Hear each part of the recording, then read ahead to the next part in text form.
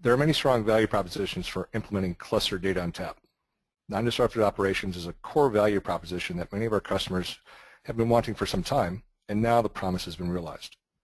Non-disruptive operations means there is no need for planned downtime, and fewer resources need to be focused on the mundane movement of data, both of which allow our customers to focus on value-added activities for their organization. But non-disruptive operations is by no means the only value proposition of cluster data ONTAP. Cluster data ONTAP also provides the same proven efficiency features that you're familiar with in 7 mode, like deduplication, compression, and thin provisioning. In addition, the quality of service capability in cluster data ONTAP provides an additional means to control workload bullies than what you have available in 7 mode today. Finally, cluster data ONTAP provides a true scale-out architecture, which allows you to start small and scale your system as your needs grow. Like 7 mode before it, our solution reduces risks by offering a single architecture across all applications, which is easier to monitor, maintain, train for, and operate. Cluster data ONTAP enables the move to a private cloud or hybrid cloud environment, which is certainly a high priority for our customers who need to lower their costs to serve their customers but can't accept the risks of other considerations regarding the public cloud. These value propositions are real and being enjoyed by hundreds of our customers today. Which customers? Let me give you some statistics.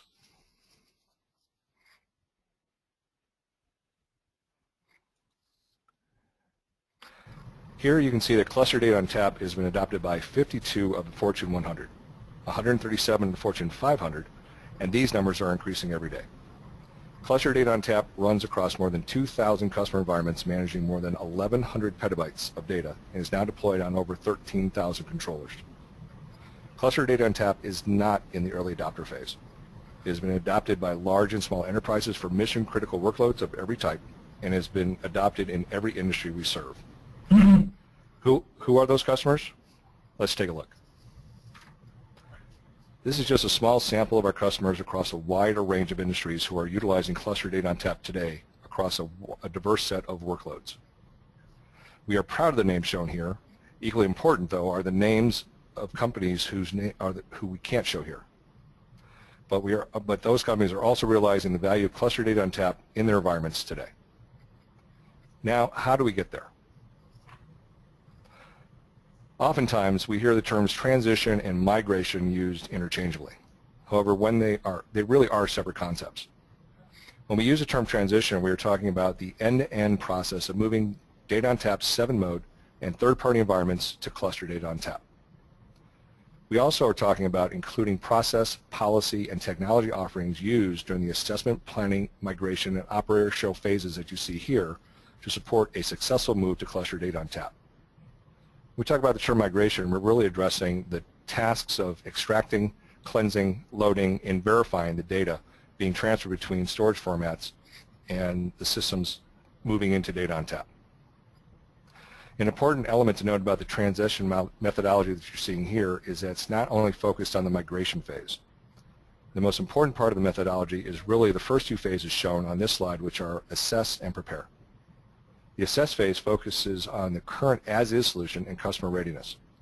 The prepare phase enables a proper plan to be fully built to execute the data migration, architect the solution to take advantage of new capabilities, and plan for operating the environment following the transition. The operate phase is also critically important and is often at risk of being ignored.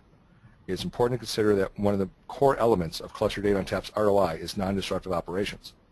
Our customers need to be prepared to operate cluster data ONTAP to realize non-disruptive operations.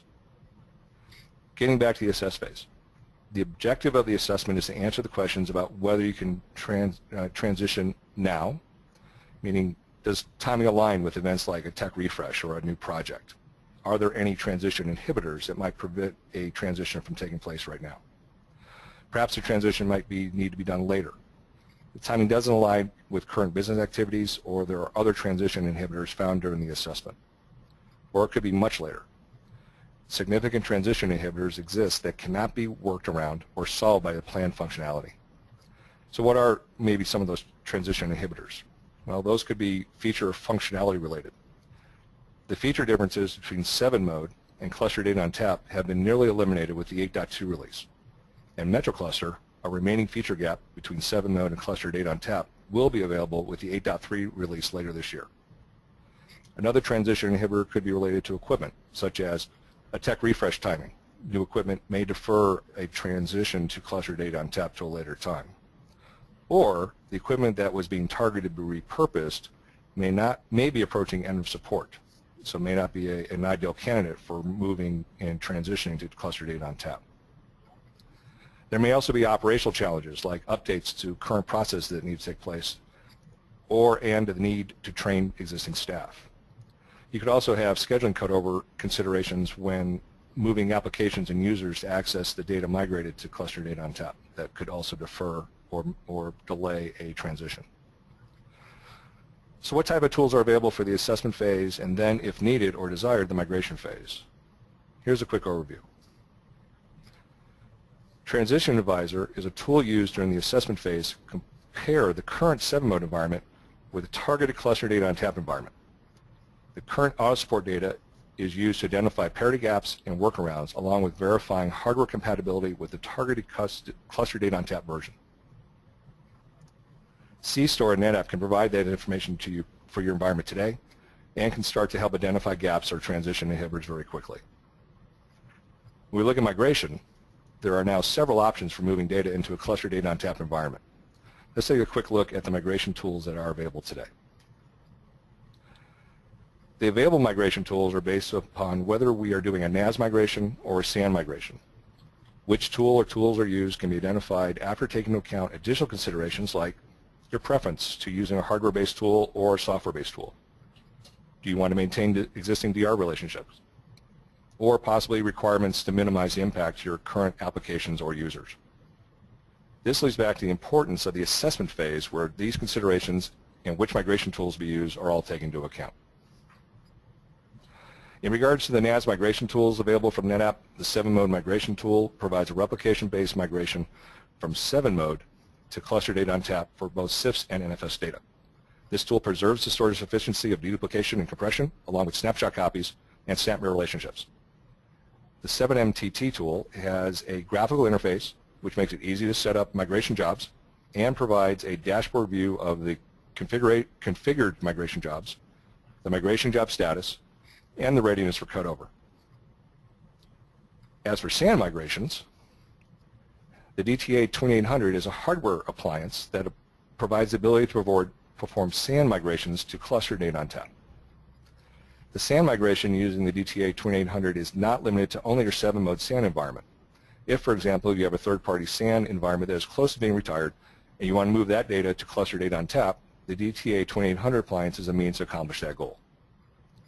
The applicability of the 2800 appliance for your environment can be further examined during the transition assessment.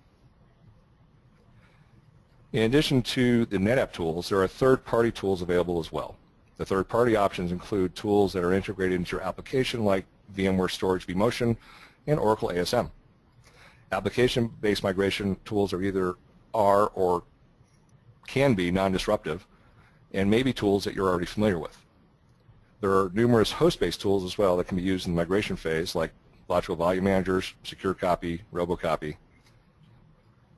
In addition, one additional migration option we have yet to touch on is to not migrate or defer migration to a later time.